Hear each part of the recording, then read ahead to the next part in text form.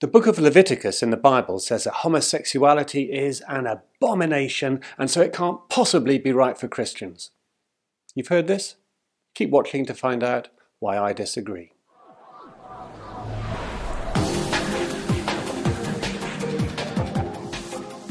There are two verses from Leviticus which figure in the debates over the Bible and homosexuality. The first is Leviticus 18:22, which says, "You shall not lie with a male as with a woman. It is an abomination." And the second one is similar. It comes from Leviticus 20:13. "If a man lies with a male as with a woman, both of them have committed an abomination. They shall be put to death. Their blood is upon them." To understand these verses, we need to know a little bit about the background to them. First of all, though, some general points about this section of Leviticus, because this section, between chapters 17 and 26, is often called the Holiness Code, because there's the emphasis throughout it on holiness, on being holy, on being pure. And so, what you eat, what you do, what you are, all these things can affect how holy you are, how pure you are. And so, eating the wrong food makes you less holy. Having a tattoo makes you less holy. Wearing clothes from different fibres, like wool and linen together, makes you less holy. Even having a physical disability makes you less holy. What's going on here? In part, the Holiness Code is encouraging the Israelite people to be pure, to be separate from, to be different from their pagan worshipping neighbours. And everyday life becomes a symbol of that purity, that holiness. The Israelite people are not to assimilate to surrounding cultures, just as different types of fibres shouldn't be in the same cloth. So what's going on in the two verses that we're looking at? First of all, these verses are only addressed to males. There's no mention here of two women. Secondly, how are the Israelite people going to be distinct from, different from their neighbours by putting these into practice?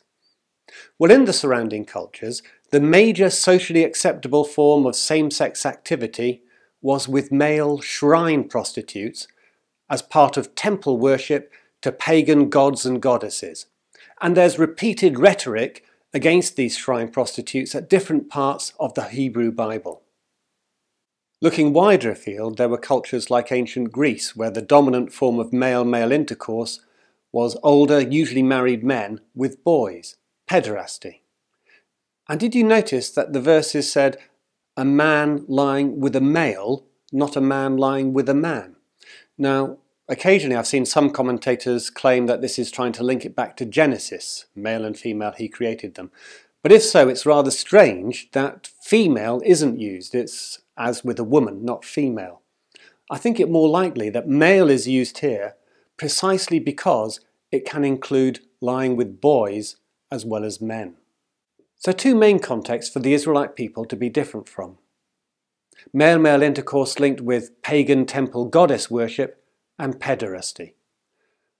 Note how different these are from what we're looking at today with faithful, loving, committed relationships.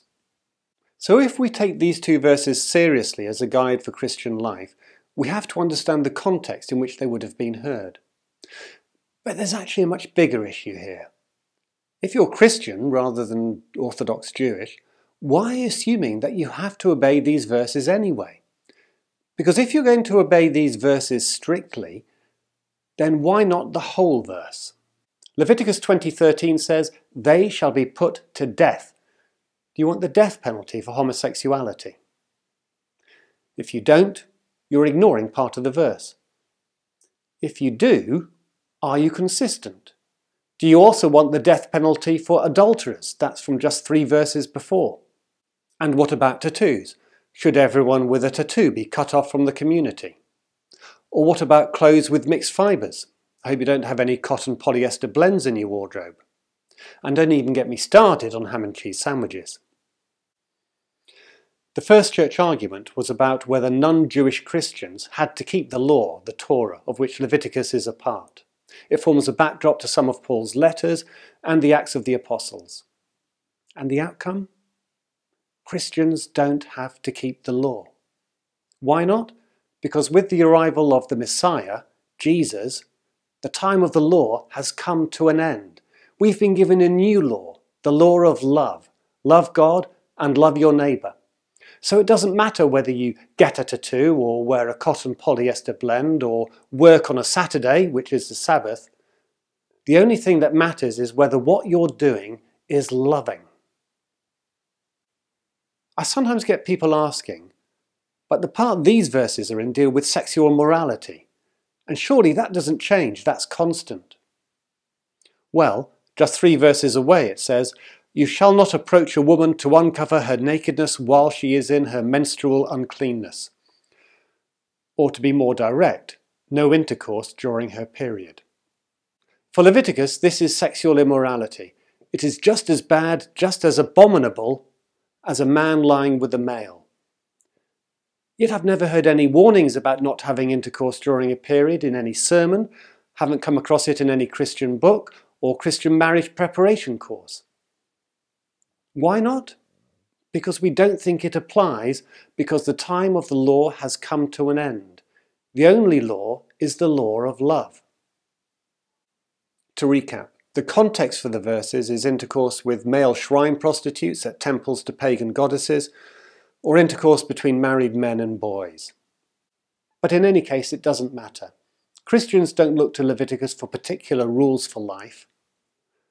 Christ has given us the only rule we need: love one another.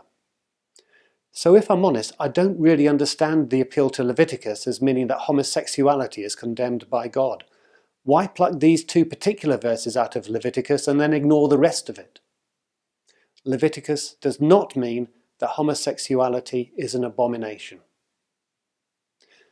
This is part of a series of videos looking at the Bible and homosexuality. If that interests you, subscribe to the channel. And if you'd like to find out some more background, there's a companion website at bibleandhomosexuality.org. Thanks for watching.